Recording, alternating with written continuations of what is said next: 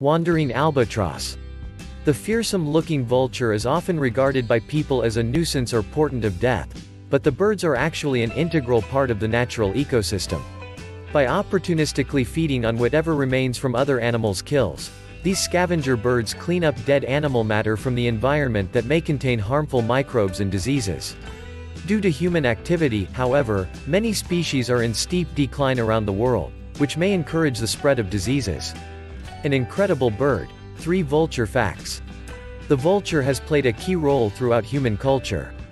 Historically, they have been a common sight on the battlefield, feeding on slain soldiers or civilians.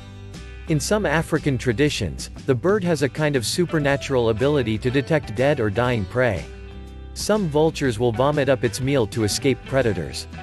It is not entirely clear why they do this. The vomit might serve to lighten the bird's weight before taking off. Another hypothesis is that it distracts the predator momentarily, which allows the bird to make a quick escape. Vultures alternate between moments of relative plenty, gorging themselves on as much food as they can eat, and long periods of rest and sleep while they digest their meal.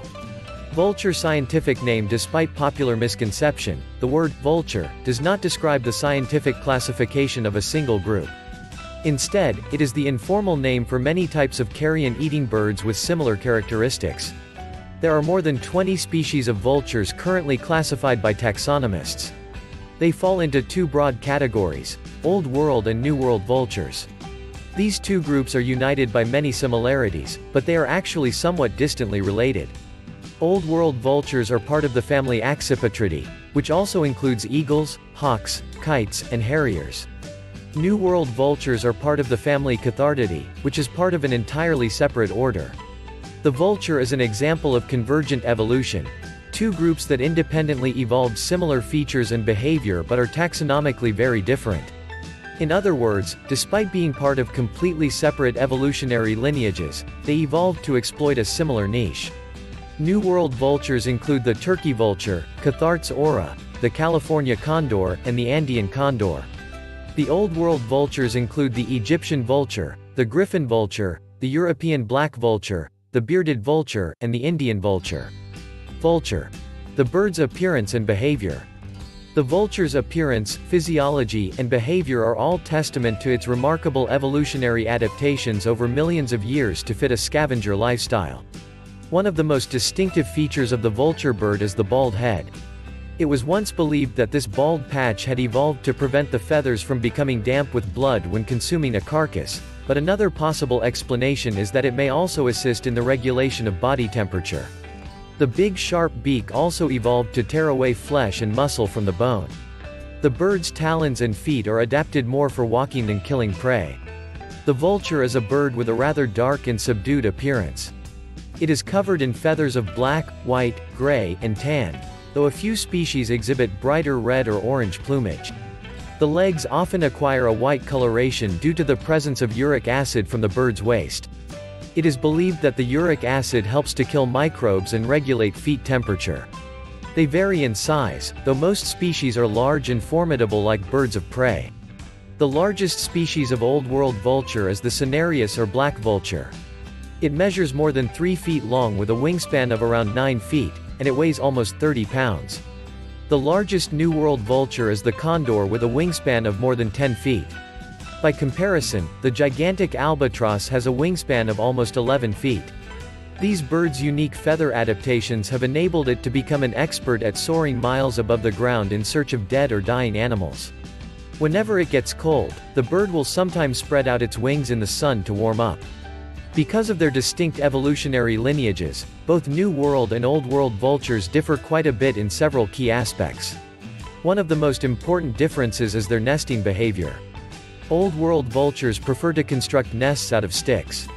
New World vultures, on the other hand, do not build nests of any kind and tend to lay their eggs on bare surfaces. These nesting areas are sometimes inhabited by large colonies of birds. A group of vultures is known as a venue or committee. Another important difference between the 2 groups lies in their senses. Some New World vultures have a keen sense of smell that allows them to detect carcasses from long distances away. This is an uncommon trait among many bird species. Old World vultures traditionally rely more on their sight to locate food like a typical bird. New World vultures also lack the throat structure, which is known as the syrinx, that gives voice to many birds. They are still capable of hisses and grunts but cannot make the kinds of complex sounds and calls for which birds are widely known. This limits their ability to communicate with each other as well. Most species of vultures tend to spend most of their time within a narrow geographic range, but northern-based species like the widespread turkey vulture are migratory during the winter months. The turkey vulture spends most of the summer in the northern United States and then travels south when the weather starts to become cold. Vulture. The bird's habitat. As the name implies, Old World vultures inhabit a huge swath of territory in Europe, Asia, and Africa, except for Australia and the Pacific Islands. The New World vultures inhabit a mostly unbroken stretch of territory in the Americas south of Canada. Both types prefer hot or tropical climates but also inhabit temperate climates as well. They can be seen hunting in relatively remote locations, usually near large open expanses, and roost in cliffs, trees, and sometimes on the ground. Vultures tend to avoid human settlements but sometimes may attempt to eat roadkill or garbage left behind by people. Vulture diet. What does the bird eat? Vultures belong to a special class of carnivore known as a scavenger. This means they feed almost exclusively on carrion, the leftover remains of dead bodies, but they are not particularly discerning about what kind of animal they eat. Although they are not adept at hunting, they have been known to opportunistically kill wounded animals and hasten their deaths. They will also sometimes follow a dying animal, patiently waiting for it to perish. If the animal's hide is too tough to pierce, then they will allow other predators or scavengers to feed on it first. They can sometimes be seen side by side with other scavengers at a single carcass. Vultures have highly specialized enzymes, essentially a type of protein, in their stomachs to neutralize dangerous microbes that would otherwise pose a danger to most animals. In this way, they clean up rotting carcasses from the environment that have been left behind by other predators.